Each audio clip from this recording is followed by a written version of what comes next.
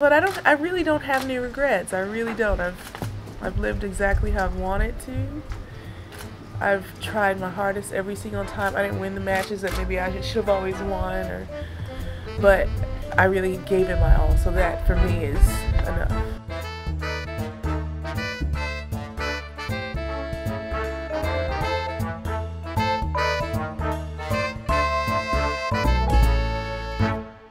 Hello everybody, welcome to episode 95 of The Body Serve. I'm Jonathan. And I'm James.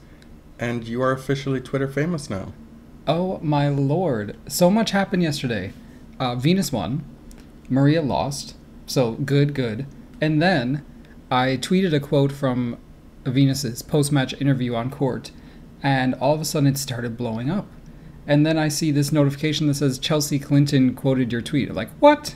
That clearly not the same Chelsea Clinton. And it was. Like, how does that happen? I'm just enjoy it. So really. It's by far, my most successful tweet. The thing is, it only really gained me like 4 followers. But I am so grateful. It was amazing. That is only one of the pieces of good news for you, because Serena had her baby as well. Man, I'm like now, so it's been what, 3 days? 2 or 3 days now? And I'm just thirsting for more information. I've been parked on Snapchat, waiting for something, not even a glimpse of the baby, just a name or a confirmation from the Williams camp. I guess Venus is the only one who's confirmed. At what point did you accept that this baby was A, happening, and that B, was something to be celebrated? Probably like around Wimbledon. Well, the news of the baby came, and then Venus had to go out and play shortly after in her third round match, and she went out and she won. I don't know how she did that. So I think Serena was in labor overnight and then had the baby at some point during the day.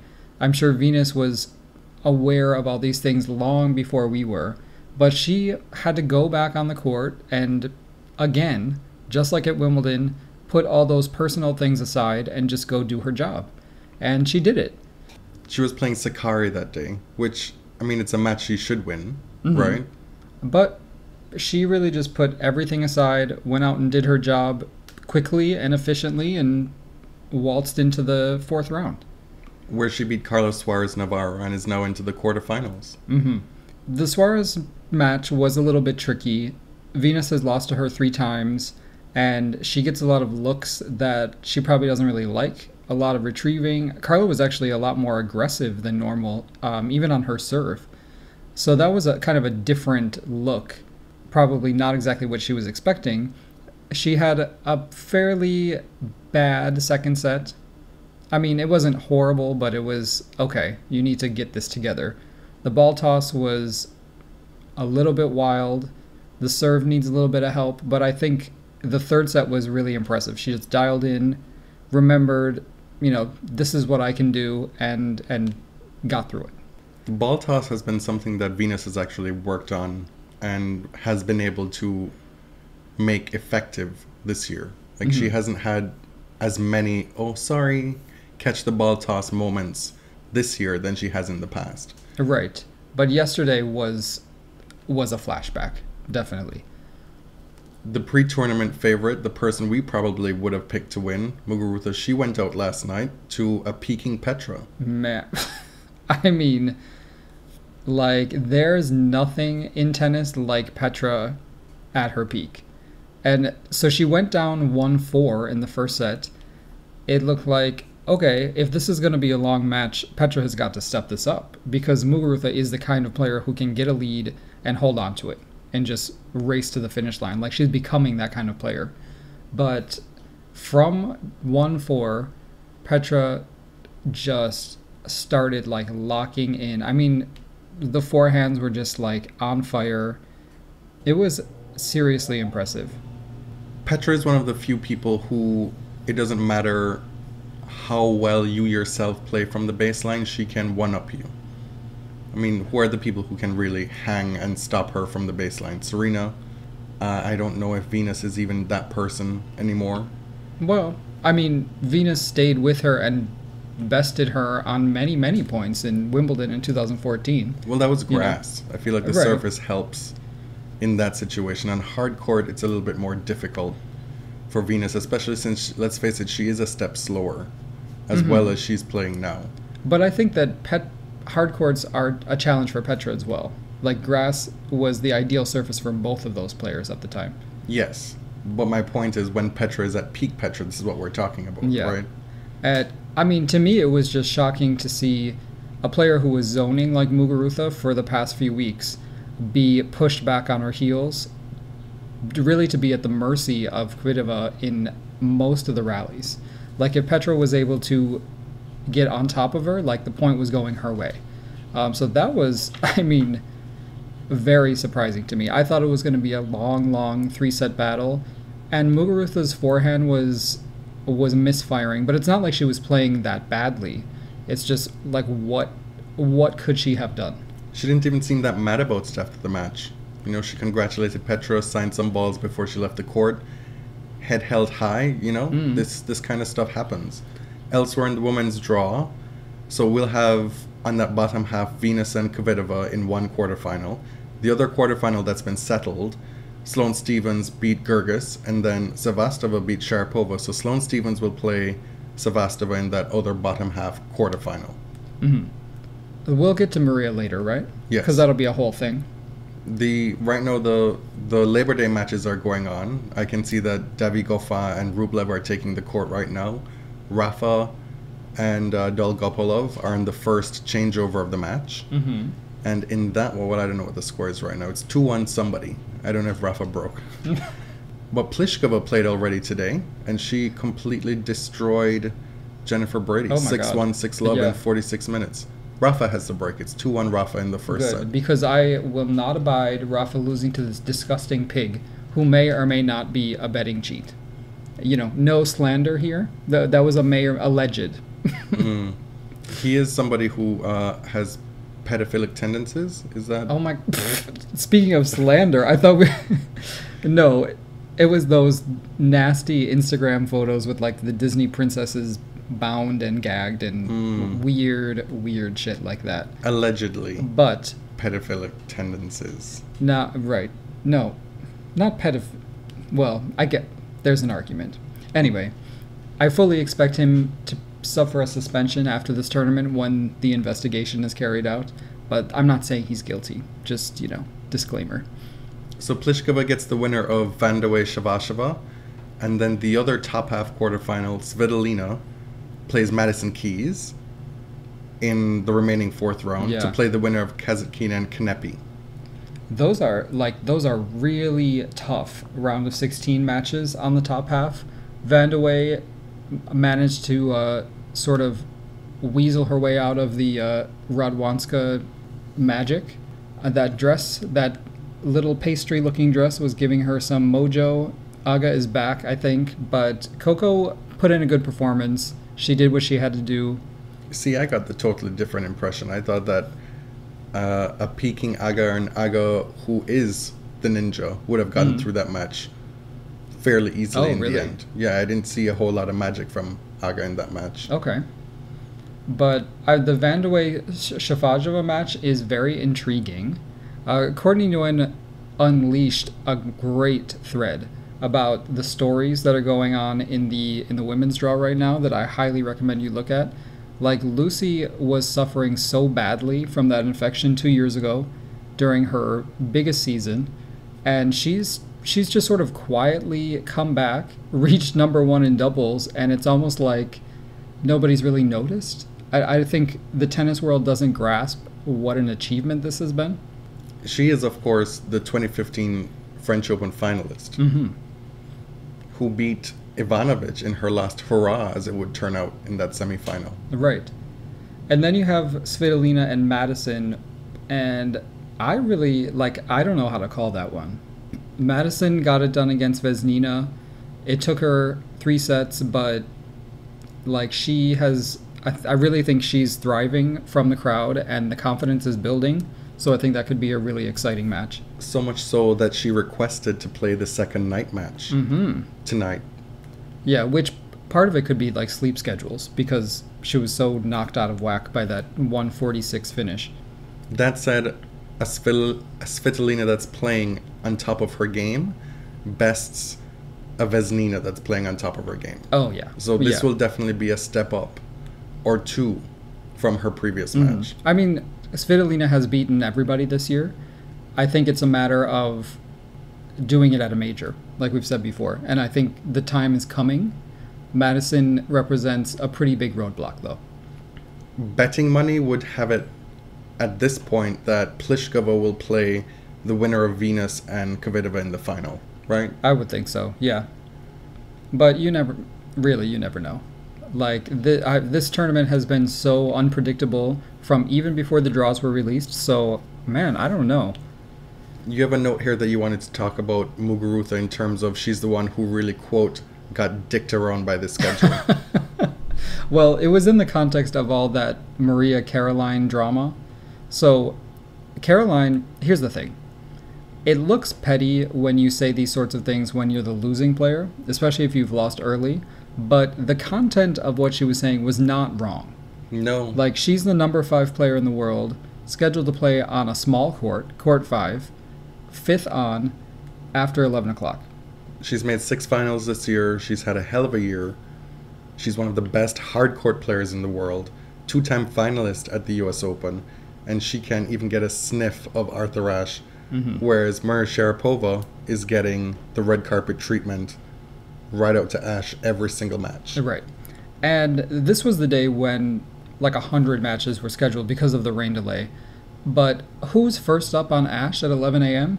Eugenie Bouchard and Rodina.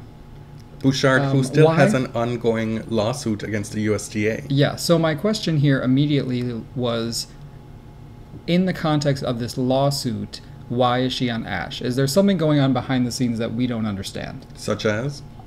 I don't know. I don't want to speculate and be wrong, but it's absurd. Like, it's ridiculous. She's ranked in the 70s. Her opponent was ranked in the 70s or 80s or something. There's absolutely no reason for her to be on Ashe. Is she a big draw? I don't even know. Like, outside of Canada, I have no idea. Is she selling tickets because of who she is? That's a good question. But there's always something going on behind the scenes that we aren't privy to. Right. It was just bizarre to me. And the thing is, Caroline Wozniacki is also a big draw. And she's conventionally attractive, if that's what it really is, you know? Because Bouchard has never made the quarterfinals at the US Open. Like, people remember that she had that great season back in 2014 where she made 2 semis and the final of Wimbledon. But she only made the 4th round that year. She's never had that big success at the US Open. Yeah, and those days are long ago. She really hasn't had a whiff of success in a long time. But so she did beat Maria. Well, that's true. So Caroline said that. Maria came back and said, you know what, I'm in the 4th round. I don't know where she is. Which, okay, like, the white gays go mental over any little bit of rudeness from Maria and call it shade. Like, y'all, it was amusing. I'll give you that. You did laugh. I did laugh. But not everything is shade. Shade takes a little wit and a little subtlety. Are we going to talk about Maria now? Yeah, this would probably be a good segue. Maria gets the Ashe treatment first match, fine. Night match, fine. Gets it out of the way. It's the subsequent every single match that then becomes a little bit And then we have these conflicting ways that she's been talked about by the commentators, by people on Twitter, blah, blah, blah. She's either the second coming or the pariah, right? And when you have somebody like Chrissy Evert saying in a match that, oh, she looks so much different, the thing that's most different for me is her speed around the court since she took those 15 months off. As if that were voluntary. It was maternity leave. And the thing is, Chrissy said just a few months ago that she didn't think Maria should get a wild card for the majors. But, I mean, she was her biggest cheerleader at this US Open. I think if you're on site at the tournament, you're probably getting a really different look because ESPN is, I mean, they were beating the drum hard. They were doing all these packages. The triumphalism of Maria's return was just weird. Like I don't know how else to describe it. It was just very weird. It feels like they're probably catering toward the dumb viewer, right? The casual viewer who probably, let's face it, doesn't even remember or know what meldonium is. Like, how big did that story play? You know, are people who are casual fans that up in arms about it? I mean, to their mind, if you are a drug cheat, you're done for good. So the fact that she's back and her PR game that she put into place after the cast decision, I mean, it's probably swayed the public perception in ways that we are not even considering. Right. And I mean, there's a lot of propaganda out there about Serena and Venus's therapeutic use exemptions. So there's this like muddying of the truth that is very much of this time, that is very Trumpian. It feels like bots, but saying, oh, well, she just used this minor Latvian drug that everybody takes. Can you believe these serious drugs that Serena and Venus take legally? And it's like, okay, so now you're saying that it's no big deal. And the thing is with the Sharapova suspension, the science on meldonium is not clear. It may not really have much of a performance-enhancing effect at all. Like, we simply don't know. And she was taking it legally for many years and then removed it from reporting. So the thing is, What, are we going through are we relitigating this again? No, but you can see it in relief here that the reaction, like her defense, was worse than the crime, in my opinion. It was just graceless from day one. And this is why I think I have a lot of, like, my reaction is not purely intellectual. It's just this feeling of grossness. The celebration of the return as if she were out on vacation, you know, or needed to regroup or something. Well, it's a reaction to when, as a learned person, somebody speaks to you like you're an imbecile. That's something that's a guttural, very offensive thing. That's one of the most offensive things somebody can do to you, right? And so her evoking her little black dress and the Swarovski crystals, and behind all this, I'm just a regular girl and I'm fighting for every match.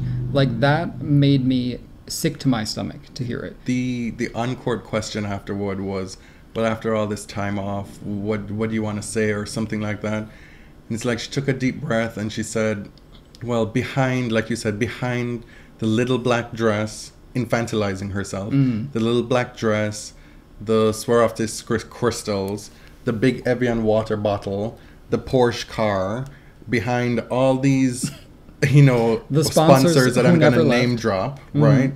Behind the head racket, there's this little girl. There's nothing about Maria that's a little girl at this point. No. She's a calculated, successful businesswoman, probably first over a tennis player at this point.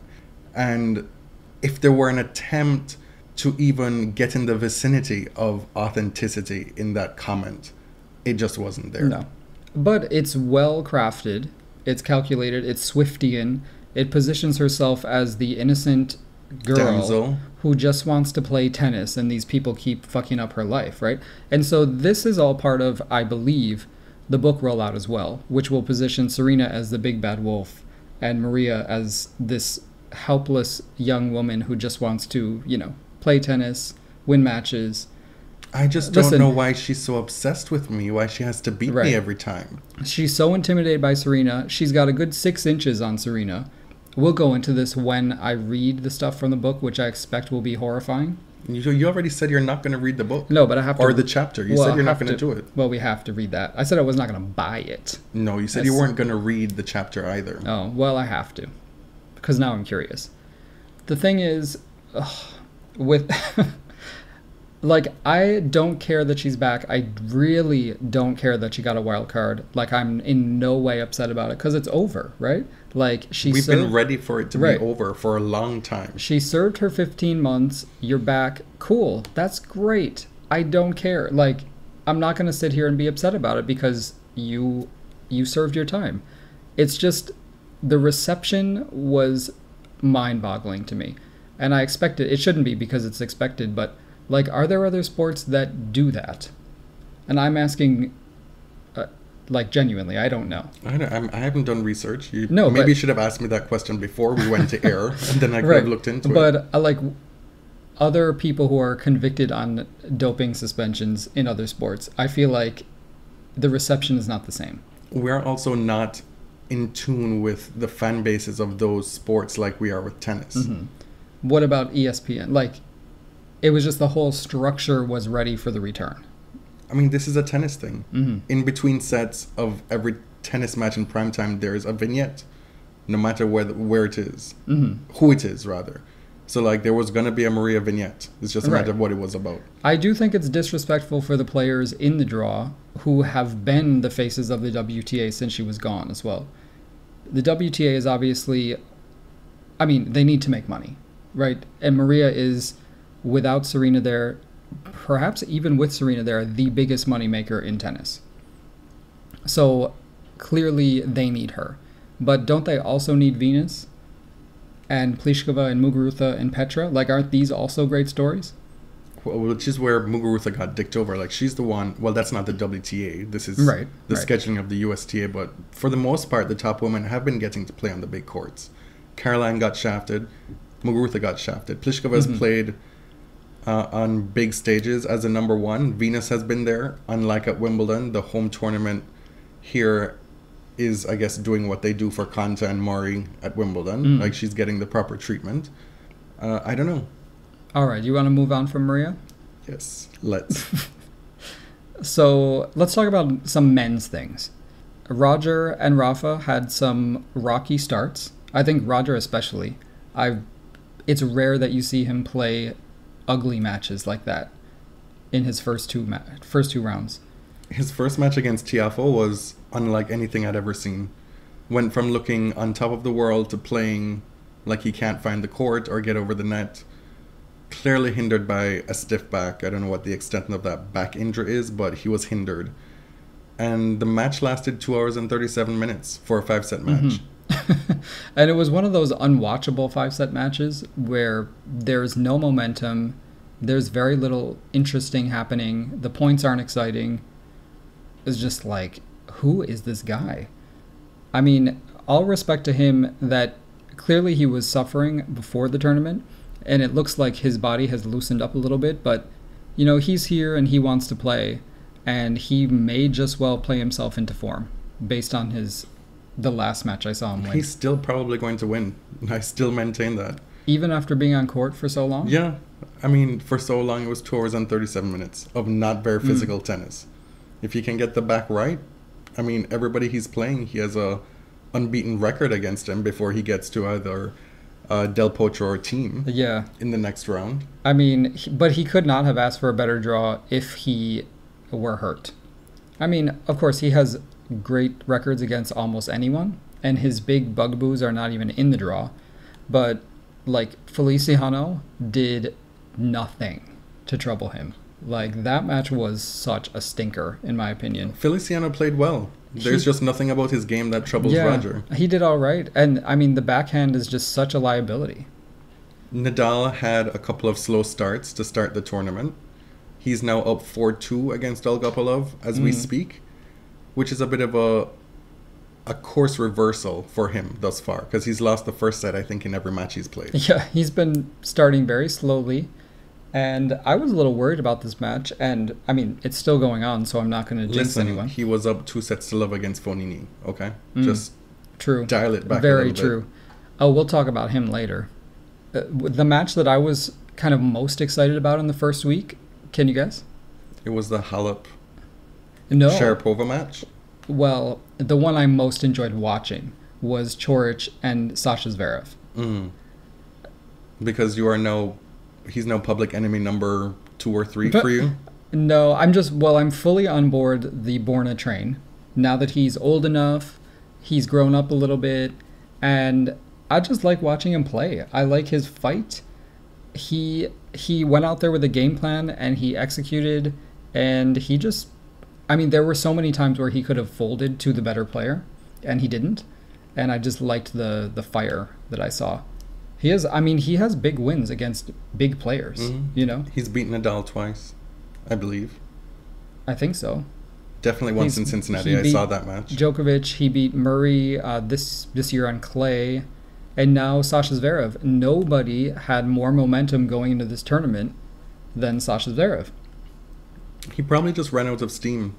It can be a little bit tiring being that surly and snippy all the time.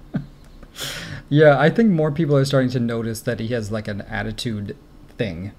Not to like beat too hard on this, because I still think the kid, well, he's still kind of a kid, and I think if he grows up more like his brother, it'll be easier to take. But I don't know, I think his fitness is still a big issue. I think there's a lot of disagreement on that, but I think fitness was a problem against Borna. You kind of just brush past Nadal's slow starts. Okay. But you'll get to hear more about that from Rene Denfeld, who is going to be at the end of this episode. Mm-hmm. He's been in his press conferences, and we asked him that question about what to make of Rafa's slow starts, and you'll get to hear his response to that, since we've been deficient in answering that. There's just too much to cover here.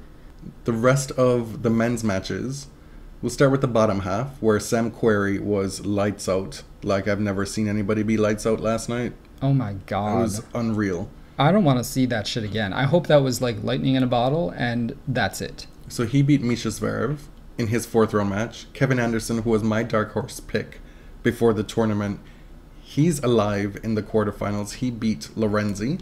So Querrey and Anderson will play for a spot in the semifinals. And then Carreño Busta, he beat Wonder Kid Shapovalov in 3 tiebreak sets. And Diego Schwartzman, little Diego, he takes out Pui. And so Carreño Busta and Schwartzman, they'll play for a spot in the semifinals. So between those 4 players, well, amongst those 4 players, Querrey, Anderson, Carreño Busta, and Schwartzman, one of them will definitely be a first-time Grand Slam finalist. Yeah. Querrey and Anderson are really the only ones with late-round experience. And Querrey's is very new. It was the semi at Wimbledon, and that was pretty much it. So he's the U.S. number 1 again. Kevin Anderson, you would have picked, Rene picked to get out of this messy bottom half. And I'm still kind of leaning toward Kevin, but he's got to hope that Sam doesn't have a performance like that again. that was a one-time thing. Because I feel like Sam could win the tournament with that kind of performance. And believe me, I don't want to see that happen as much as all of you. On the top half, Nadal is playing Dolgopolov right now. These are all 4th round matches still to be played.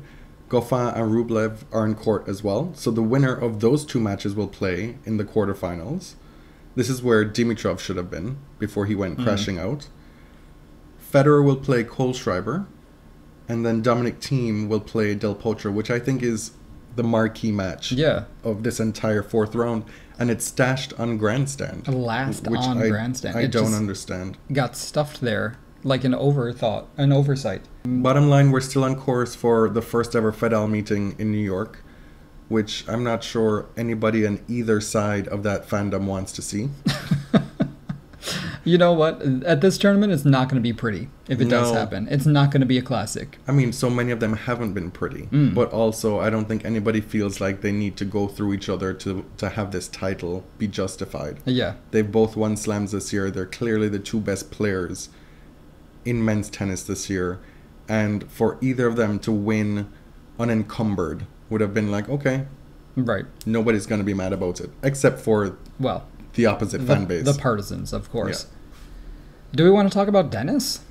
I mean, I feel like it's a big oversight if we don't, right? Yeah, I mean, he's somebody that has been on my radar a lot. Mm-hmm. Yeah, you were looking at him years ago. Yeah.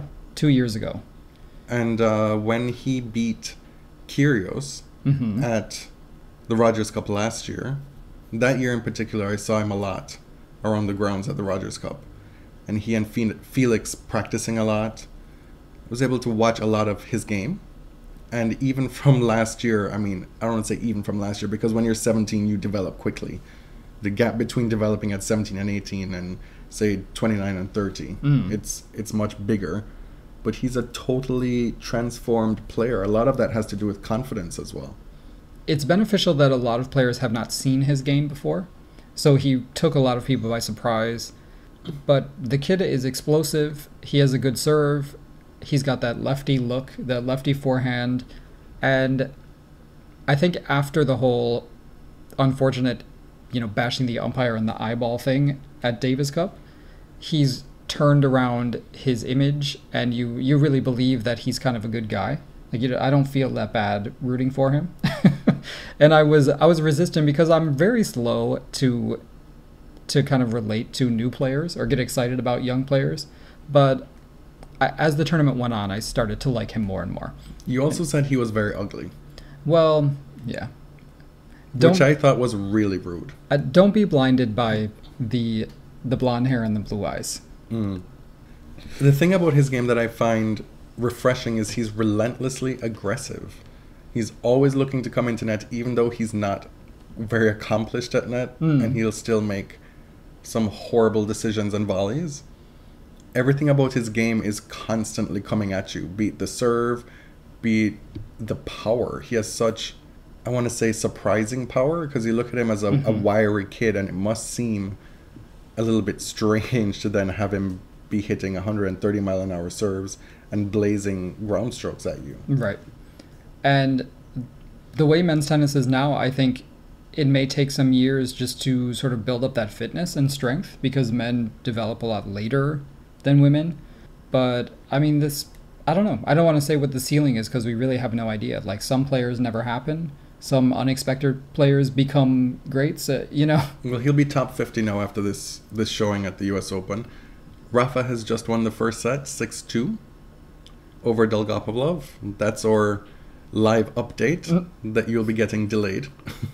Shapovalov, more than anything, is a cliched breath of fresh air, especially for us being tennis fans living in Canada. There's just there's only so much Milos and so much Bouchard you can deal with. And with Pospisil not playing well for an extended period now, this is a fun story. And then Felix is going to be coming up shortly after, hopefully. We've had Francois Abanda on the show. The future of Canadian tennis is bright with exciting characters. So that's where I'll leave that. And sadly, he beat my Joe badly. That's where your precitude came in. He embarrassed Joe. I mean, I actually had to turn it off. Joe embarrassed himself, I maintain. He played himself. I think it's time for see what had happened was. And you can probably guess what it's going to be. Let's get through this quickly. Okay. Fognini, once again, acting a damn fool. This time, in his singles match in his opening round, he goes on what people are rightfully calling a sexist tirade. Also, just real fucking rude. And out of line, despicable, piggish behavior. But in keeping with who Fabio is. Yes, this is not new. You want to say the words that he called no, the chair umpire? You can look up the words. They're pretty bad in Italian and English. No, I mean, like, people need to know if they haven't heard. Oh, so he said Troia, which means whore, and Bochinara, which I'm not going to translate. I think that's like a step too far for us. Don't you think? If that's your choice. Yeah. And this was directed at the chair umpire, Louise Engzel. So at first he was fined $24,000, which was the limit. And then later, I guess 4 days after the match, the US Open announced that he had been defaulted and he had to leave the tournament. It's some Grand Slam board that they do. All 4 Grand Slams had to then convene and decide. Right. Because it's a serious thing to kick a player out of a Grand Slam tournament. Because he was still in the doubles. They had won 2 matches and were set to play their third. And he was removed. His partner, Simone Bolelli, can't play, obviously, which Rene talks about that with us a bit. And my feeling is, like, you made your bed. Like, you know who he is. Now, my question is, what about the doubles teams that they beat? I don't really know Yeah. what to say. I mean, it sucks for them, but it does suck for them. What can you do? Why did the decision take so long? Apparently, the excuse they gave was that the Italian translation took a while to contextualize. Like, really? It's Italian. It's not like a dead ancient language. It's not that hard, people. And the thing is, like, Fognini has been allowed to carry on with this behavior for so many years that I guess he assumes that it's okay and that it was sort of accepted by the tennis powers, right? One of the things that I've written for thebodyserve.com that's could probably be the most read of over the 3+ years is Fabio Fognini, and it was Men Behaving Badly, Fabio Fognini and the ATP's culpability. And the whole gist of it was that the ATP has allowed him to run amok for years. Mm-hmm. And this was 3 years ago. And at that point, it had already been going on for years. And these fines back then wasn't enough to stop anything. And right. He's continued to behave like that. And even worse than the behavior, as bad as it is his just horrible apology. In a sense, a non-apology. And he said, I've gone on with these things a lot, but I'm usually right. That's not an apology. What are you talking about? You're usually right. So I always look at this from a workplace perspective because I work in HR. So for me, I think we need to see tennis as a workplace more often because it puts things into clearer perspective to me. If you sexually harassed somebody at your job, and that's what this is, sexual harassment, if you do that, do you expect to be at work the next day? If somebody called you a whore and worse at your job, would you expect to see them at work the next day like nothing happened? And the umpire is just supposed to sit there and take it? Oh, yeah. Well, that's... Like, does she get the $24,000? But that has been the message for years, that the umpire's job is to sit there and take it. And this time, they made an example. And he's been glib about it. It's not that it's happened and he's feigned remorse. He's been absolutely glib about it every single time. To the effect of, this is just who I am. Don't you know me by now? Yeah. Take it or leave it. So we will gladly leave it. I was watching a Tennis Channel panel, and Martina Navratilova was there, John Wertheim, Brett Haber, and poor Brett Haber said a perfectly reasonable thing, said, do you think that we have been complicit in this because we haven't condemned Fabio's comments, or we've talked about it like he's amusing because he's entertaining? And the whole panel was like, no. Which is absolute bullshit. Wow, Martina. She's like, no, I'm not complicit. Like, take a step back and listen to the question. Think about it intellectually. Has Tennis Channel been complicit in this sort of behavior? And I think you'll come to a different answer. I can't believe Brett was shut down so thoroughly. But that sort of deep thinking doesn't really happen on broadcast TV, so I don't know what I was expecting. The other thing that we'll talk about, the last thing we'll talk about quickly as a request from regular listener Anna Marseille, is this whole handshake obsession in women's tennis. And this was brought about this time by Ostapenko and Kasatkina. Again. And another flyby from Yelena. And, if you're watching an Ostapenko match and she loses, watching for the handshake is something it's entertaining because that's who she is at this point. Mm-hmm. Like, we know that she is quite rude in defeat. Like, she has as long as one can have as just a 20-year-old, she has a long history of being pretty damn rude in defeat, right? Yeah. So there was extra color to this match because this was the Charleston final, which Kasatkina won, and Ostapenko gave not a very gracious speech. There was no congratulations to her opponent at the Charleston final. But I think the question was, why are we so obsessed with handshakes and not the actual tennis that's going on, right? Yeah, and there's a Twitter thing that's always, I'm just here for the handshake. Mm-hmm. And let's be real. Like, I can't say definitively what the ratio is in terms of how much it happens on the men's tour as opposed to the women's tour, but I know for sure that a factor of it being more in the public conscious for the WTA is because of how we've conditioned ourselves to look for it. It's not that it doesn't happen in men's tennis. The Zverev Coric handshake wasn't quite as much of a flyby but it as was Ostapenko, trash. but this was one of the main favorites for the men's title, losing in the second round. And like what we've said about him and his demeanor recently, he's been a little bit snippy and kind of rude. And you know, there's similarities there between him and Ostapenko. So like, why didn't that get as much attention? Right. And so in some ways I don't feel that you and I have a leg to stand on here, because we talk about, well, we do, and we talk about more than just the tennis, right? We talk about the drama and shade and all these things. And I did photograph the handshake between Makarova and Kerber in Cincinnati. Yes, yeah. The handshake that I will talk about is Coco and Radwanska, because it encapsulates who Coco is, at least who she presents to the world. So the match is over. Radwanska challenged the last ball. She's waiting at the net to shake Coco's hand. Once the challenge goes off, Coco turns around, leaves her, and celebrates and does her stupid jockey macho bullshit, and then comes back to shake Aga's hand after all that's done. So Radwanska's just like standing in the net waiting. I mean, just utter classless. Like, she's so clueless, Coco.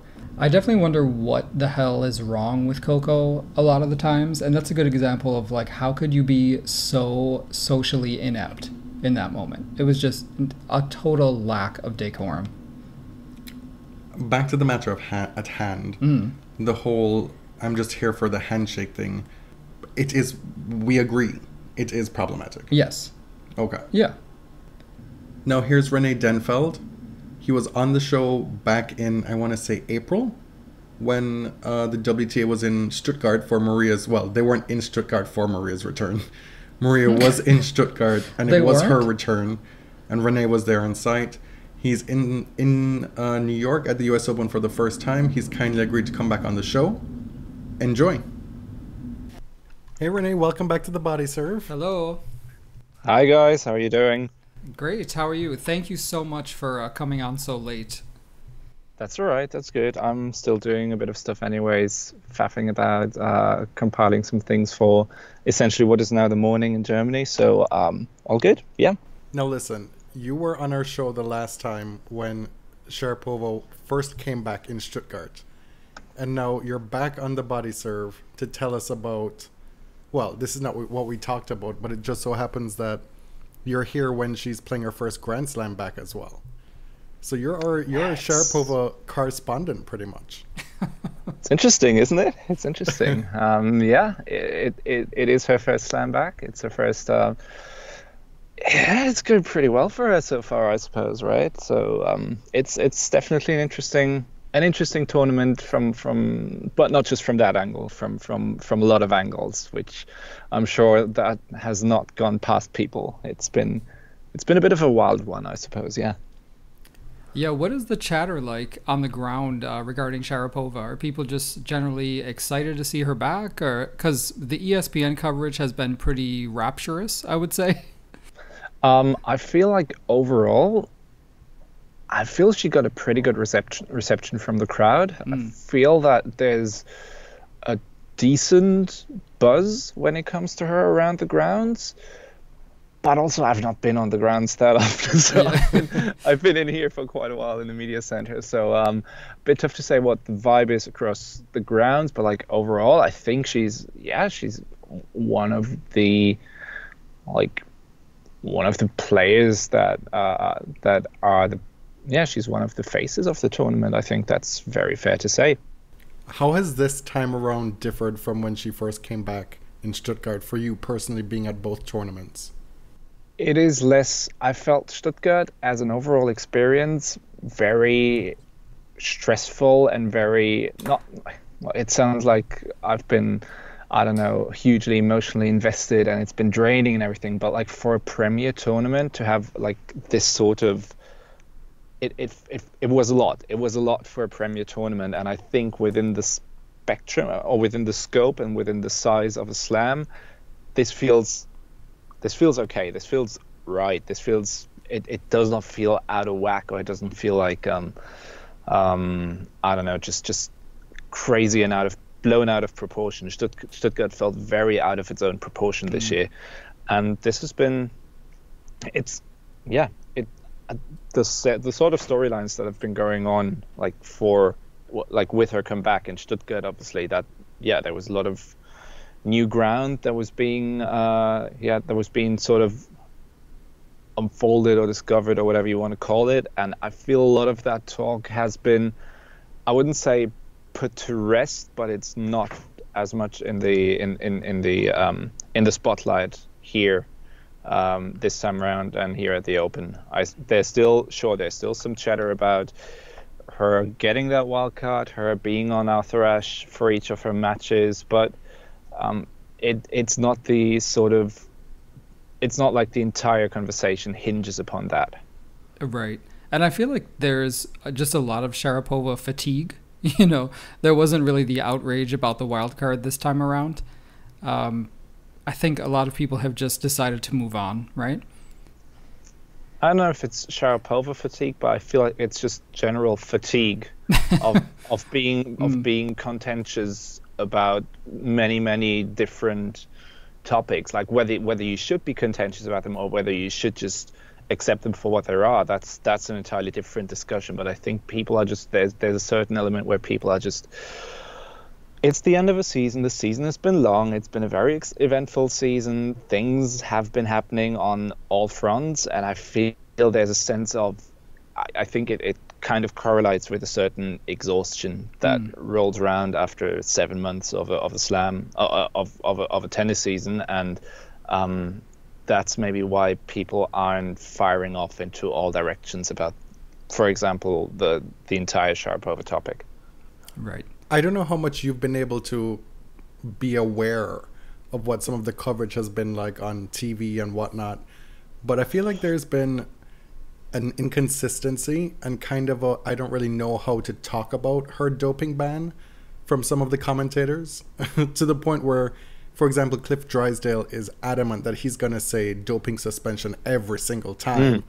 Whereas Chris Everett on air last night, she even went to say, one big difference with Maria this time around is she's so much more quick around the court since she took those 15 months off. Which is two vastly different ways to frame it. I'm aware that this has been sort of, no, I wouldn't say it's been all over the shop, but the way that different people have been sort of describing her 15 months ban as after her break, or that there have been very, very different layered levels of euphemisms going into the description of these 15 months from all sorts of different sources and people. I have noticed, even though I have not listened to a lot of, I'd say, quotes with commentary, or a lot of commentary. Now, is this your first time covering the US Open? It is the first time covering the US Open for me, yeah. So how's it been so far? Long days, sleepless. I wouldn't say sleepless, but it's I don't have the typical commute I think that a lot of people have. A lot of people here have got the Manhattan out to Queens commute, which can take between 20 minutes up to 90 minutes. I'm spending most of the time on the LIRR, the Long Island Railroads, which can be quite convenient actually, because like at least most of the time I know, like, if I leave the house at 10:10 and bike to the next train station, I'm going to be here at the very latest by 11:10. So it's like 1 hour door to door. Not too bad, actually. Not too bad. And in general, it's been interesting. It's been long hours. I'm used to night sessions from a couple of other tournaments, but it tends to be fairly late here, and especially getting back to, I don't know, your hotel, or wherever you're staying, can be a bit tricky sometimes. Not tricky because they do offer transport and all of that, but it can be very late. How does it compare to the other slams that you've covered? Never done Australia, never done Wimbledon as media, to be fair. Only done the French in here. It's definitely louder. It's like when I think what most players say is pretty accurate. You walk across the grounds. There's you smell food. You smell there's all sorts of things going on. It's a bit louder. It goes on well into the night. Just the sort of people come for different things. I think at the French, people come mainly for the tennis, and here they also come to be entertained. But I think that's also sort of a cultural thing as well, because in the US it's about the sports, but it's also like about the value that's going on, or that's added surrounding the experience that you want to have, or that I don't know that the tournament wants to provide for the spectators and for the audience and for the crowd. So I think in that way it does differ quite a bit from the French, at least, and can't really make a call about Wimbledon or about the Aussie Open when it comes to that. So we've been hearing a ton about Denis Shapovalov here in Canada, and we weren't sure how crazy the conversation was in the US about him. But now I think he's the 4th or 5th odds makers favorite in this totally decimated bottom half of the draw. Which still seems crazy to me. Right. Like, that seems absolutely nuts. So is there Shapo fever in New York? I'm not sure if it's fever, but I think it's definitely it's one of the more a little bit of one a of cold the sort sweat. of stories that's more at the front, definitely more at the front. Like where else would you put basically a qualifier onto Ash on two successive kind of rounds, right? So I feel there's definitely a bit of a buzz. There's definitely a lot of talk about him. There's some out, like, I can't even say some way out there predictions about him making the finals, because, like, to me, pretty much any one of the 8 guys in the round of 16 in the bottom half feels like a way out finalist. So that kind of throws that entire, like, all of that into the wind anyways. But yeah, there's definitely a bit of hype around him. There's definitely a fair bit of talk around him. And look, as Venus Williams would say, if someone asked me, like, who's going to make the finals out of those, I'm like, girl, I don't know. That's great, because I was just about to ask you. Well, you're obviously covering specifically the German players, right? And in that bottom half, we've got the other Zverev, or as John McEnroe would say, the Zverev. So Misha is in the round of 16. He's got Sam Querrey next, the lone American male left in the men's draw. What are you thinking about his chances? I mean, you just said that anybody can do it, but I mean, this is really wide open.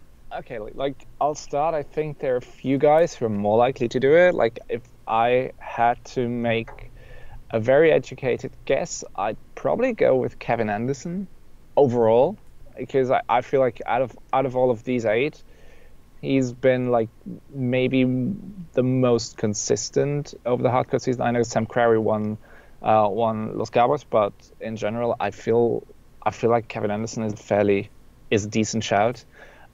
Misha, look, I think Misha can go out in 3 to Sam Querrey. Misha can win in 3 against Querrey. Granted, Sam's got a significantly better game off of the ground and from the baseline than John Isner, and Misha Zverev made fairly short work of maybe a slightly injured John Isner the other night. But if the chips fall his way, he could easily be the Zverev brother to make a final here, which no one would have seen coming. If you say, like, oh, Zverev will be in the final, I'm like, sure, possible. Probably not this Zverev. So it's a cool thing for him. It'll be interesting to see, like, if he does indeed make it, I don't know, to semifinals or even the finals, how that's just going to play out in terms of their dynamic as brothers on tour. And I would find it fascinating and interesting, but it's super tough to tell because how all of this is going to go.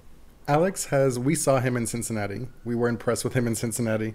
And one of the things that we came away with from seeing and listening to him live was just how confident and cocky really he is. Like he has this brashness to him that seems to be in complete contrast to his brother.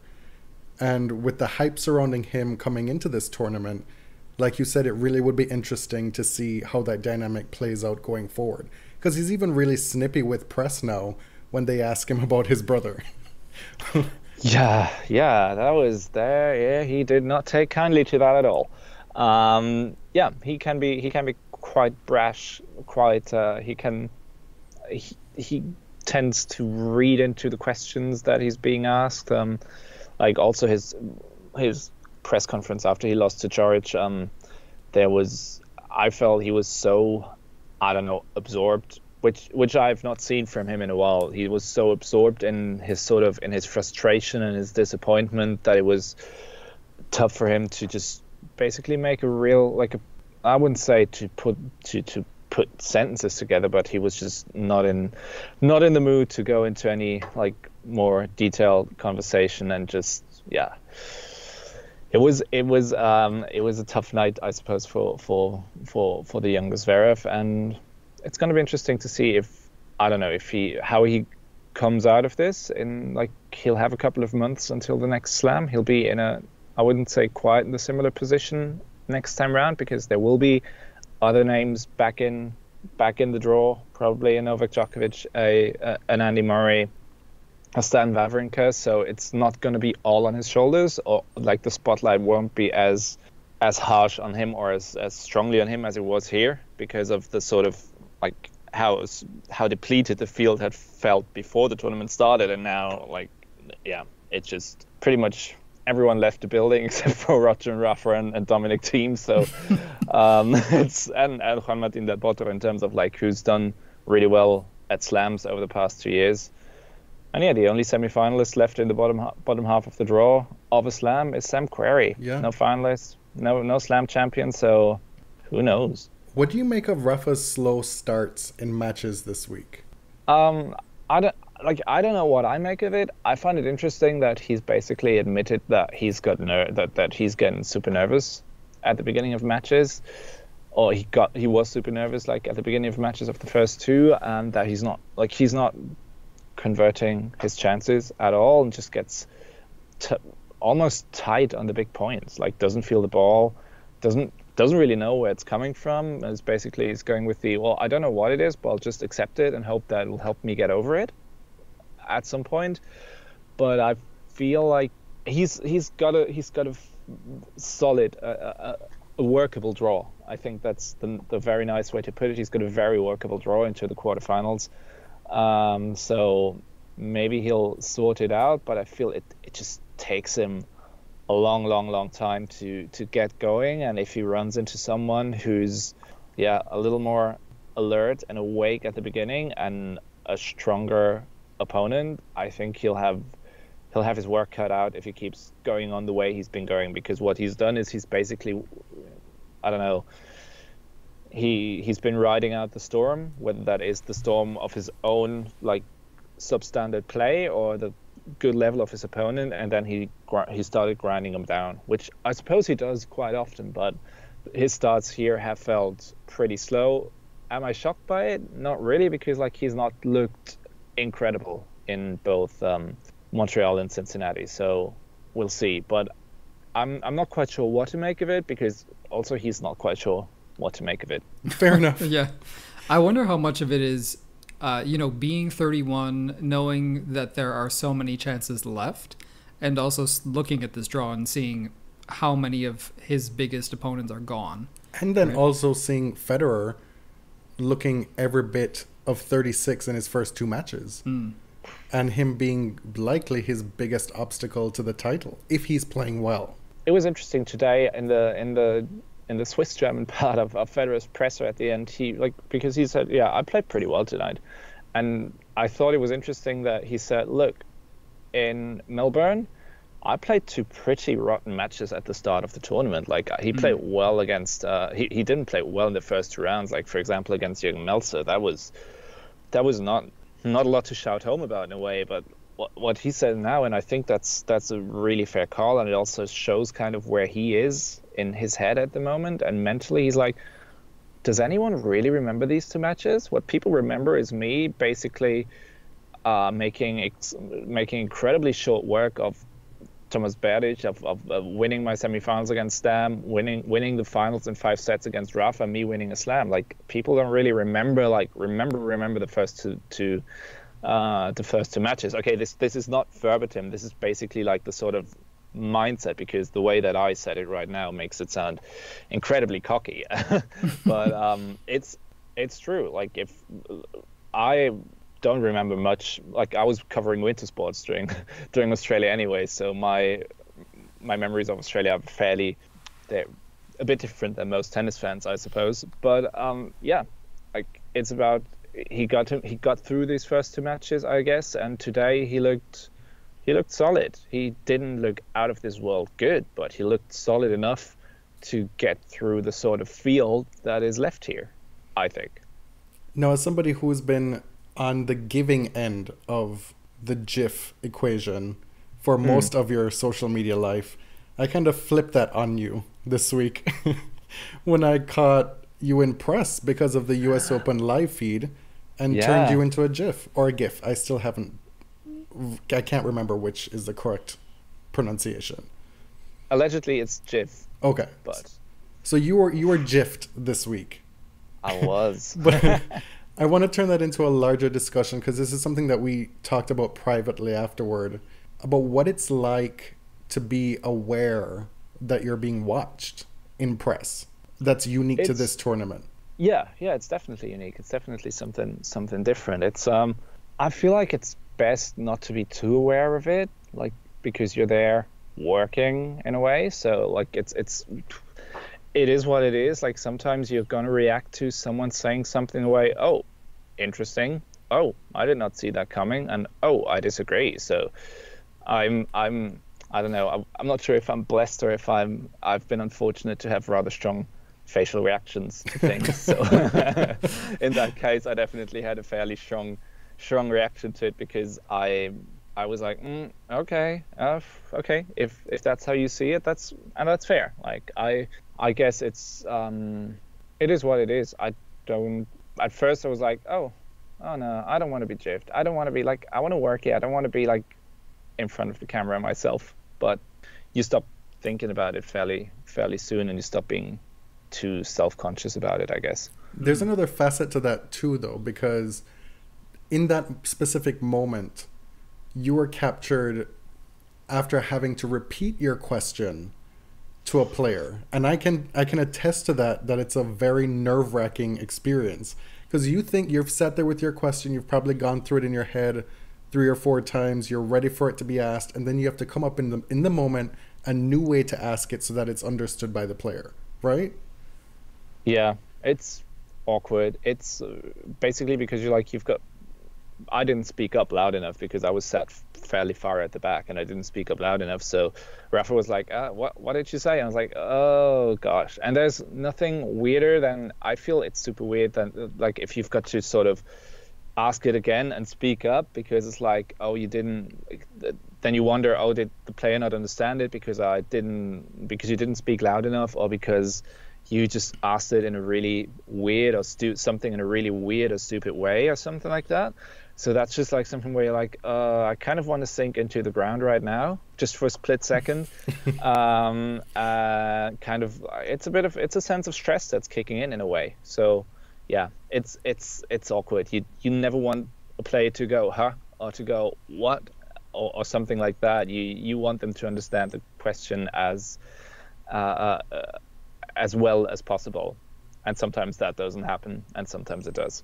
Now, a question you asked Naomi Osaka was actually responsible for one of the more unconventional responses of the week about that great commercial we all know in North America. How does it feel to be responsible for mesothelioma? It's beautiful that this got into a transcript. I think that's just marvelous. Just wonderful. I mean, most people know that Naomi Osaka is a pretty funny and in a very, I don't know, deadpan and it's very of her generation, yes. I guess, in the sort of humor that she she has and the way that she conveys it, or that she tells a tale, I guess. And I'm good. I'm okay with more people. The more people know about like how funny she can be in press, that's cool. That's good. I interviewed her in Charleston, and James wasn't there. And so when I sent him the audio, I said, you have got to listen to this. Because he just assumed it was going to be your regular interview, you know. He'd heard some stuff about Naomi. But then I was like, this is like crazy funny. Like, this is so good in all the ways you would never expect it to be. Naomi, to me, it's funny because it doesn't seem like she's always aware that what she's saying is hilarious. Like, this is just her, and it happens to be funny. I think that's a fair shout.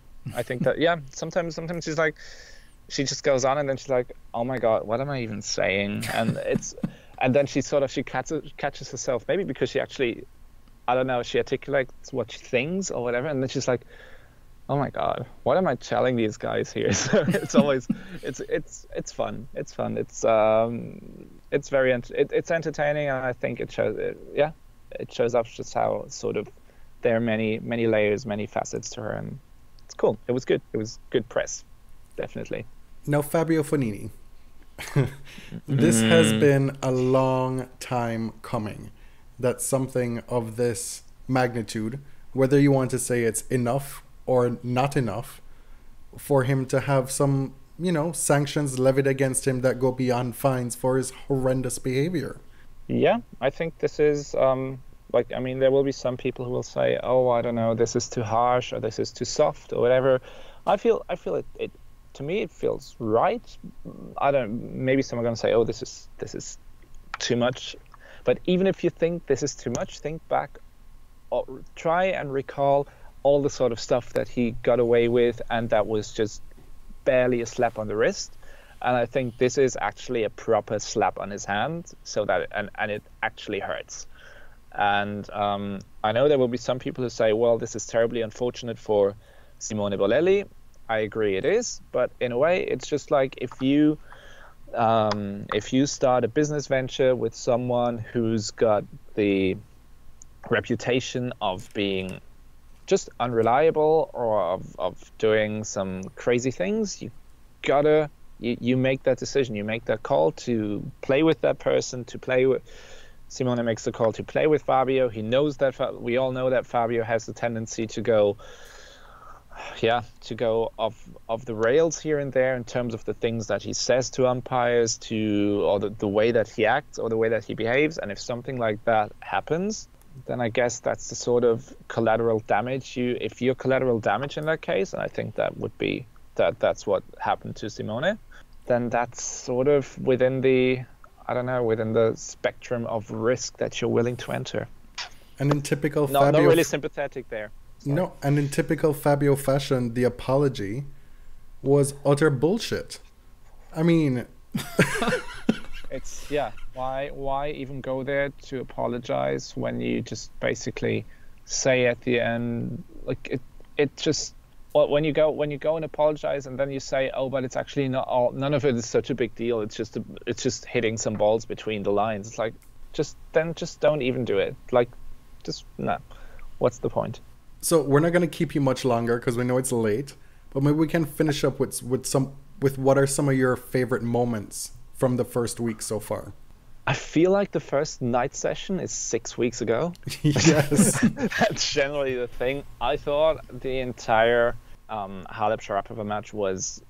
I thought that was my favorite match of the tournament so far. I think it was incredible in terms of just the entire buzz going into it and everything that surrounded it. It could have easily been a final or a semi-final of a slam, and no one would have batted an eyelid.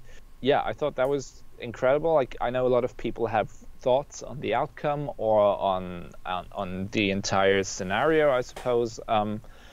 I thought it was a great match if you look at the match. And in general, some of my favorite moments, I feel I'm gonna say what many of the umpires will probably say if you ask them, like, what's your favorite thing about what's the funniest thing that happens? They're gonna say it's the small things, it's the things here and there. For example, like Naomi's response to like where her mind tends to go off to was hilarious. Kaya Kanepi today was just wonderfully weird, offbeat, and just sort of, it was just basically snippets of her past 18 months with some very interesting things, like that she was sparring partner for the discus champion in the Olympics in from Estonia, Gerd Kanter, and that she did like car races on ice, and that she went to Hawaii, and then she thought, I could play tennis again. So it's like some weird little bits on the side that make you smile, that would like crack you up. So I think those have been some of my highlights so far. And I'd probably need to sit down and just go through each day and just think everything through at the end of this tournament, and then I could give you a detailed list in terms of like my favorite moments. But yeah, some small things here and there. The lack of sleep is not my highlight. That's just that's a very bottom of the list. But I'm starting to replace the blood flow in my veins with coffee, so I'm getting there. Spare a thought too for Simona Halep. Like, my God, that is the most horrid luck of anybody all year in tennis. It's brutal. I'm like, I said this before. I said this like during the match. I said this afterwards. I was like, this is just very, very brutal luck. It's just rough. She's basically had this entire for example, the number one dangled above her head, like the Grand Slam win dangled above her head. And for as great as her results have been since the start of the clay season, and I think she's had really good results, but it's also been very cruel. I think like luck has been pretty cruel to her, and it's tough. It's tough for her. I'm curious to see how she's gonna come out in Asia, how she's gonna try and reset, restart, recalibrate. Like, the good thing maybe for her is the number one is just it's slightly more out of reach now, for now anyway. So we'll see how this pans out for her. But yeah, I agree. Spare thought for her. I think she's been, considering how well she's been playing, she's been dealt some very, very tough cards over the past couple of months. So I think we're going to leave it there and let you get on the Long Island Railroad and go to bed. I'm gonna be Ubering home. Good idea. There's no train anymore, but I'm gonna be Ubering home, and then I'll fall into bed, and then I'll wake up tomorrow morning at some point. We'll see when that is. Refreshed. Well, as far as you can refresh. So right. It's just slightly with slightly less bloodshot eyes, I guess. Well, we very much appreciate your insight, and thank you so much for coming on. Thanks, Rene. Thank you so much for having me. Thanks for having me. It's a pleasure. Anytime. Thank you, Rene. Thank you to the listeners for tuning in to episode 95. 100 is fast approaching. I'm Jonathan. You can find me on Twitter at tennis_John. I'm James. I'm at ElliotJMR. 2 L's, 2 T's. Shoot us a note on Twitter at The Body Serve. That's where the podcast Twitter is. And also give us a review on iTunes. Till next time.